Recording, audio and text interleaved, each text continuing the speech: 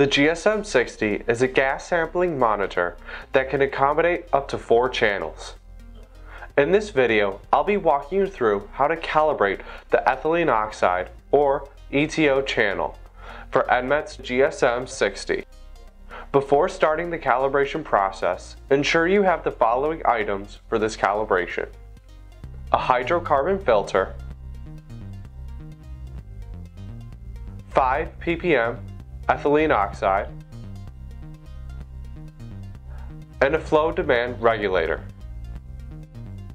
Before beginning the calibration procedure for ETO, you will need to connect your hydrocarbon filter assembly to the GSM-60 inlet. Note the flow direction of the GSM-60 and the hydrocarbon filter. Allow the GSM-60 to draw in the ambient air through the hydrocarbon filter for at least 15 to 20 minutes to allow the sensor to stabilize. To begin the calibration procedure, you will need to enter the maintenance menu. Press the option button until Enter Maintenance Menu is displayed, and then press the select button to enter the maintenance menu. The password you will need to enter is 1270, which is the default password. If that one does not work for you, then you may want to try 3663, which is the alternative password. Once you enter the password, the calibration submenu will be displayed. Press select to enter the calibration submenu. You may cycle through the channels using the option key until the ETO channel is displayed.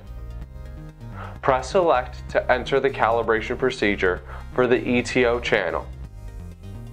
At this point, you are in the GSM-60 calibration mode for ETO. You will see locale on the bottom row of the display, indicating that we are in the zero calibration mode or locale mode. At this point, the signal should be stable. This can be verified by observing the raw sensor signal value in millivolts in the upper right hand corner of your display for stability. A small amount of movement in the sensor signal is normal.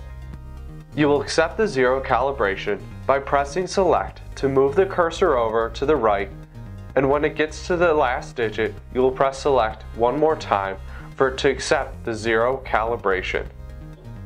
You will now see high cal on the bottom row of the display. Remove the hydrocarbon filter and attach your 5 ppm ETO cylinder to your flow demand regulator.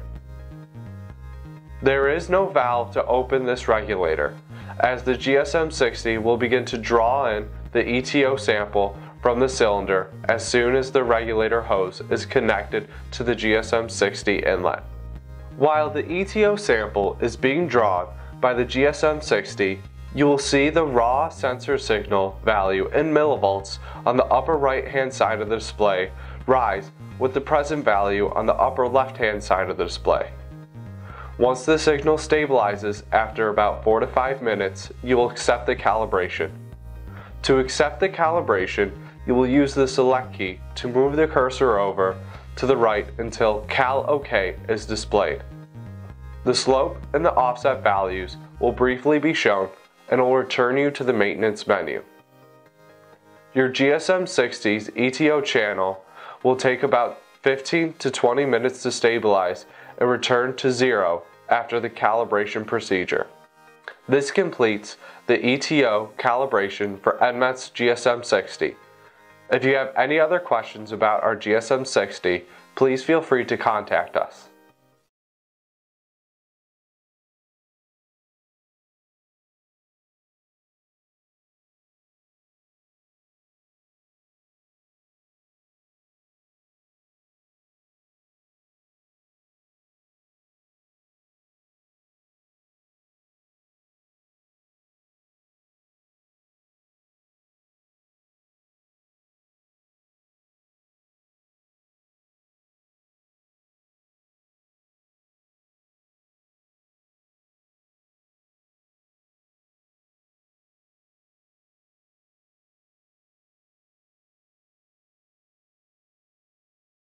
GSM-60 GSM-60